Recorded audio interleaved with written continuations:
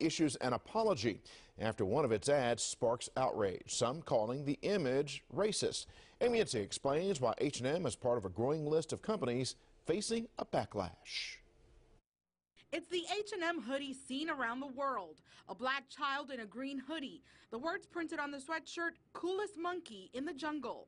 The image sparked outrage on social media. One tweet asked black people when to start a boycott of the brand.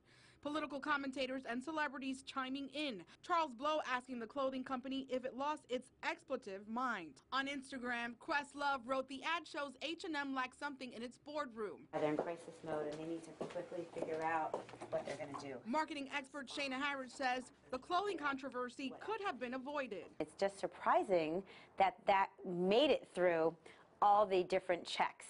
The hoodie was sold in the chain's UK stores. The image of the child has been removed from the website. In a statement to CBS News, H&M saying in part, quote, "It sincerely apologizes for this image.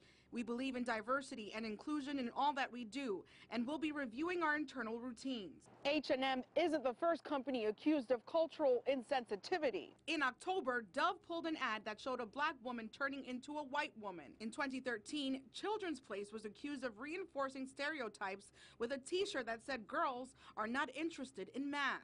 Harris says companies need to be more conscious. Understanding your audience and wanting to make sure that whatever you're putting out there resonates with that audience.